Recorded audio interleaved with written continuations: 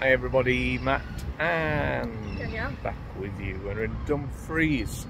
Our plan was to have a look at things to do with Peter Pan, but as we're not 5 years old, we decided not to go and visit the museum. So Peter's been scrapped for now, and I'm not sure anybody wanted to see it anyway. Instead, we just have a very quick look at this graveyard behind us. We've just been stopping at a house across the road overnight. Literally across here is the graveyard of one of the world's most famous poets. Yes, we're back at poetry again. How does this keep happening? I'll show you who's here.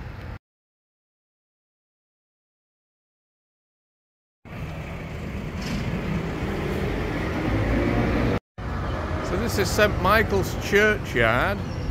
What it says is Robert Burns was buried here in a single grave 25th of July. Oh, is that today? In 1815, his remains were moved to a vault under the museum. Oh, sorry, Mausoleum. Right, so it's somewhere in here. Robert Burns, born in 1759, is one of the world's most famous poets. Even though a lot of what he has written is in the Scots dialect. He is a Scottish cultural icon, and his life and work are celebrated today across the world. He was married to Jean Armour. He had 12 children, though not all were with Jean. There is a statue to Jean opposite the graveyard. We paid a quick visit to the Burns house in Dumfries, which is now a museum. Robert Burns passed here in 1796, aged just 37 years old.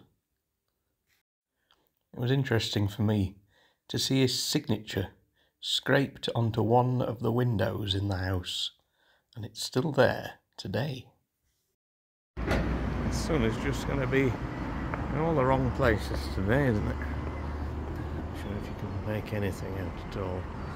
Nice churchyard. Right, let's see if we can find him. Oh, wow, there's some very old ones here. It's amazing. Oh, in fact there's a plaque on it. Right, we'll have a look round. So I know nothing about Robert Burns apart from occasionally drunkenly singing Auld Lang Syne, and for some reason the one about the mouse. Robert Burns to a mouse. Schemes, the best laid schemes of mice and men. Gang aft a glee. That happens quite a lot to me. But not best laid plans, best laid schemes. And I actually learnt that from Batman. What's really noticeable with this graveyard is every single stone is kind of red, isn't it? It's like the church is red stone and the graves are red. However, some do have blue plaques as well, and Robert Burns' contemporaries, so people connected to him. Reverend Burnside. We had a look inside the church and found the pew that Robert Burns and his family used to sit on when they were worshipping in the church. Apparently he used to sneak in and pretty much hide behind the pillar so he couldn't be seen. So this is the original site of where Robert Burns was, which I think, did she say is now his sister? Or Mrs. Perricon? Oh no, maybe it wasn't, I don't know. Yeah, moved apparently because nobody could find him. Somewhere else.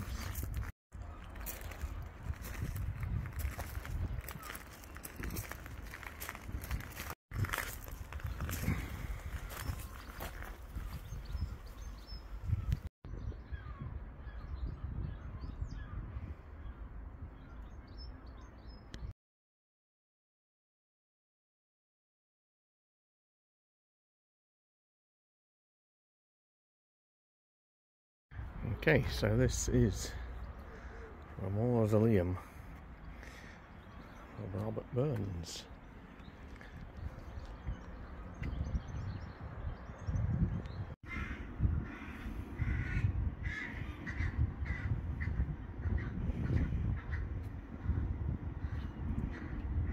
So yeah, so it's him, 2 children, and then she's in there, and then another son buried inside. The light will not allow me to take a better picture, sorry.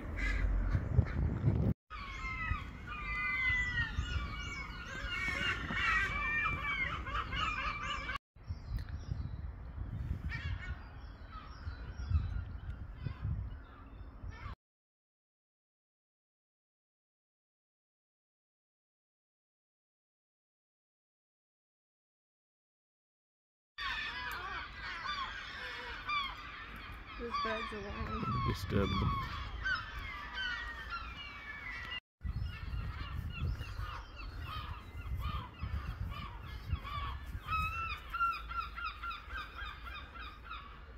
Burial place of somebody.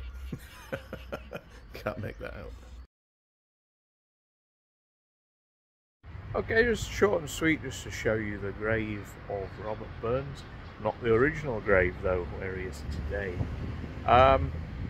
Somebody somewhere else will have done a heck of a lot more work on this. It's not my forte, Robert Burns and poetry. But it's interesting, it's a piece of history we should have been able to bring you. So, yeah, we'll see where we end up next. We'll see you soon.